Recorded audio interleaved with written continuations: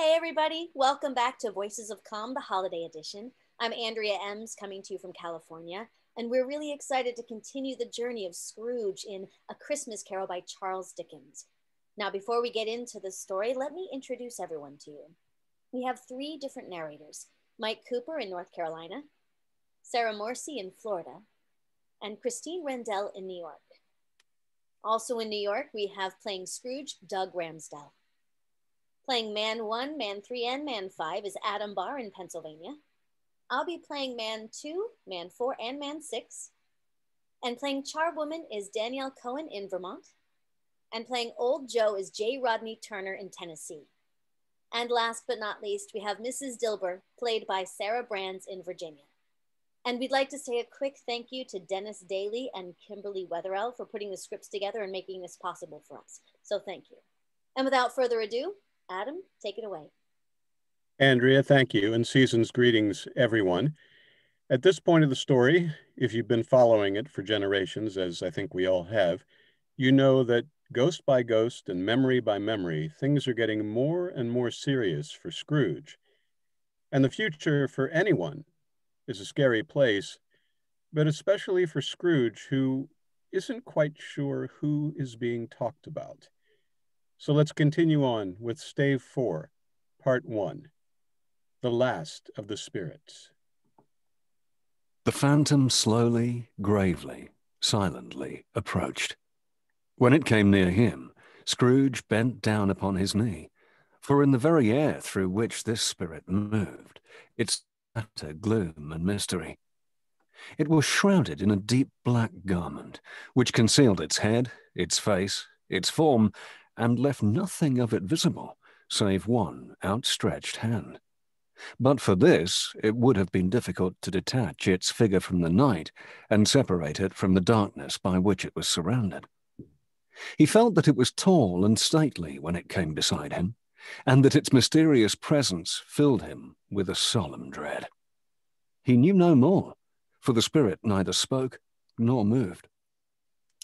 I am in the presence of the ghost of Christmas yet to come. The spirit answered not, but pointed onwards with its hand. You are about to show me shadows of the things that have not happened, but will happen in the time before us. Is that so, Spirit? The upper portion of the garment was contracted for an instant in its folds, as if the spirit had inclined its head. That was the only answer he received. Although well used to ghostly company by this time, Scrooge feared the silent shape so much that his legs trembled beneath him, and he found that he could hardly stand when he prepared to follow it. The spirit paused a moment, as observing his condition and giving him time to recover. But Scrooge was all the worse for this. It thrilled him with a vague, uncertain horror to know that behind the dusky shroud there were ghostly eyes intently fixed upon him, while he, though he stretched his own to the utmost, could see nothing but a spectral hand and one great heap of black. Ghost of the future, I fear you more than any spectre I have seen. But as I know your purpose is to do me good, and as I hope to live to be another man from what I was, I am prepared to bear you company, and do it with a thankful heart. Will you not speak to me? It gave him no reply. The hand was pointed straight before them. Lead on, lead on. The night is waning fast, and it is precious to me, I know. Lead on, Spirit. The phantom moved away as it had come towards him. Scrooge followed in the shadow of its dress, which bore him up, he thought, and carried him along.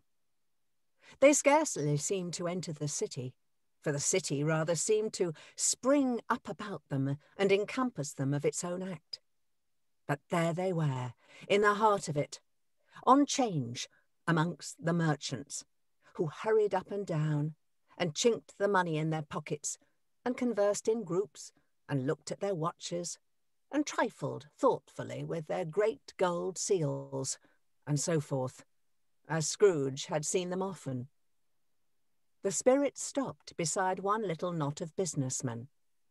Observing that the hand was pointed to them, Scrooge advanced to listen to their talk. No, I don't know much about it either way.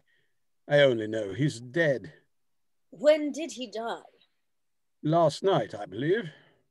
A third man took a vast quantity of snuff out of a very large snuff box before joining the conversation. Why, what was the matter with him? I thought he'd never die. God knows.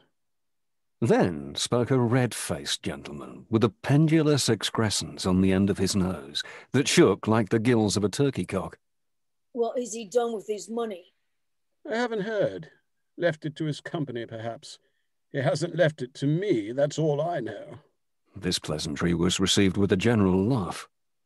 It's likely to be a very cheap funeral, for upon my life I don't know of anybody to go to it. Suppose we make up a party and volunteer. I don't mind going if a lunch is provided, but I must be fed if I make one. Another laugh.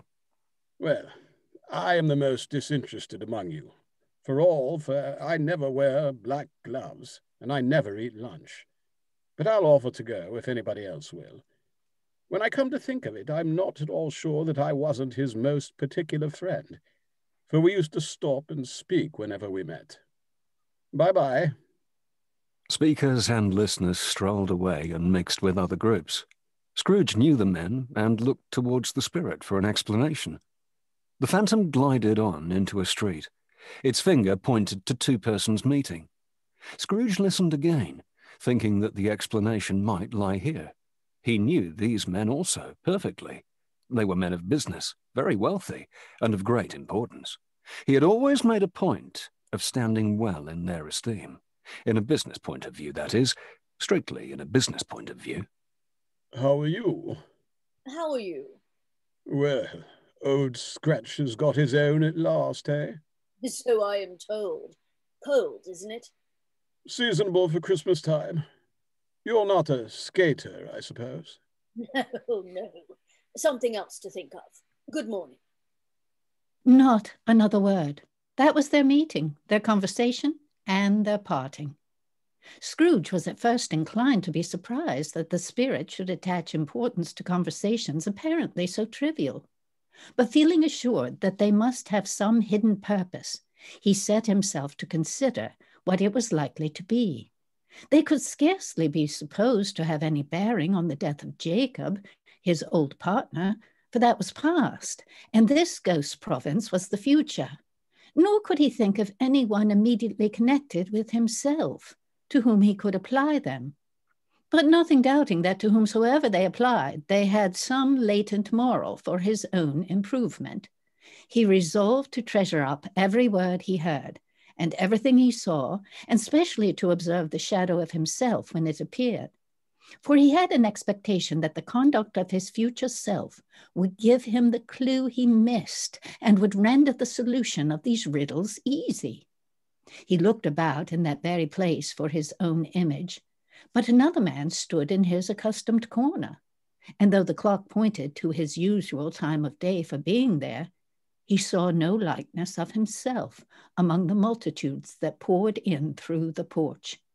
It gave him little surprise, however, for he had been revolving in his mind a change of life, and thought and hoped he saw his newborn resolutions carried out in this.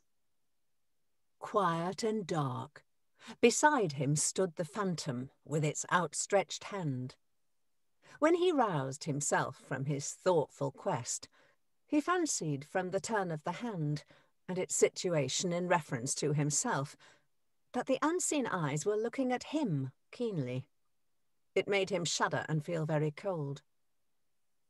They left the busy scene and went into an obscure part of the town where Scrooge had never penetrated before, although he recognized its situation and its bad repute.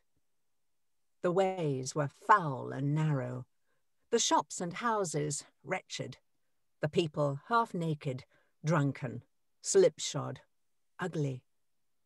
Alleys and archways, like so many cesspools, disgorged their offences of smell and dirt and life upon the straggling streets, and the whole quarter reeked with crime, with filth and misery.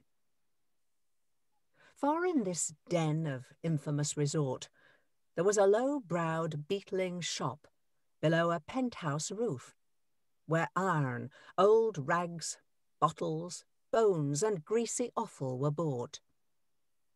Upon the floor within were piled up heaps of rusty keys, nails, chains, hinges, files, scales, weights, and refuse iron of all kinds. Secrets that few would like to scrutinize were bred and hidden in the mountains of unseemly rags, masses of corrupted fat, and sepulchres of bones. Sitting in among the wares he dealt in, by a charcoal stove made of old bricks, was a grey-haired rascal, nearly 70 years of age, who had screened himself from the cold air without by a frowsy curtaining of miscellaneous tatters hung upon a line, and smoked his pipe in all the luxury of calm retirement. Scrooge and the Phantom came into the presence of this man, just as a woman with a heavy bundle slunk into the shop. But she had scarcely entered when another woman, similarly laden, came in too, and she was closely followed by a man in faded black, who was no less startled by the sight of them than they had been upon the recognition of each other. After a short period of blank astonishment, in which the old man with the pipe had joined them, they all three burst into a laugh. Let the charwoman alone to be the first, let the laundress alone to be the second, and let the undertaker's man alone to be the third. Look here, old Joe, here's a chance, if we haven't all three met here without meaning it. Joe removed his pipe from his mouth. You couldn't have met in a better place. Come into the parlour. You were made free of it long ago, you know, and the other two ain't strangers. Stop till I shut the door of the shop. Ah, how it squeaks. There ain't such a rusty bit of metal in the place as its own hinges, I believe. And I'm sure there's no such old bones here as mine. We're all suitable to our calling. We're well matched. Come into the parlour. Come into the parlour. The parlour was the space behind the screen of rags. The old man raked the fire together with an old stair rod, and having trimmed his smoky lamp, for it was night, with the stem of his pipe, put it in his mouth again. While he did this, the woman who had already spoken threw her bundle on the floor and sat down in a flaunting manner on a stool, crossing her elbows on her knees and looking with a bold defiance at the other two. What odds, then? What odds, Mrs. Dilber? Every person has a right to take care of themselves. He always did. That's true indeed. No man more so. Why then, don't stand staring as if you was afraid, woman. Who's the wiser? We're not going to pick holes in each other's coats, I suppose. No, indeed. We should hope not. Very well, then. That's enough. Who's the worse for the loss of a few things like these? Not a dead man, I suppose. No, indeed. If he wanted to keep him after he was dead, a wicked old screw, why wasn't he natural in his lifetime? If he had been, he'd have had somebody to look after him when he was struck with death, instead of lying gasping out his last there, alone by himself. It's the truest word that was ever spoke. It's a judgment on him. I wish it was a little heavier judgment, and it should have been. You may depend upon it, if I could have laid my hands on anything else. Open that bundle, Joe, and let me know the value of it. Speak out plain. I'm not afraid to be the first, nor afraid for them to see it. We know pretty well that we were helping ourselves before we met here, I believe. It's no sin. Open the bundle, Joe.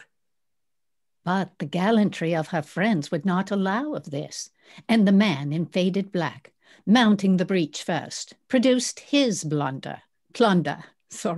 It was not extensive, a seal or two, a pencil case, a pair of sleeve buttons, and a brooch of no great value were all. They were severally examined and appraised by old Joe, who chalked the sums up he was disposed to give for each upon the wall, and added them up into a total when he found there was nothing more to come. That's your account, and I wouldn't give another sixpence if I was to be boiled for not doing it. Who's next? Mrs. Dilber was next. Sheets and towels, a little wearing apparel, 2 old-fashioned silver teaspoons, a pair of sugar tongs, and a few boots. Her account was stated on the wall in the same manner. I always give too much to ladies. It's a weakness of mine, and that's the way I ruin myself.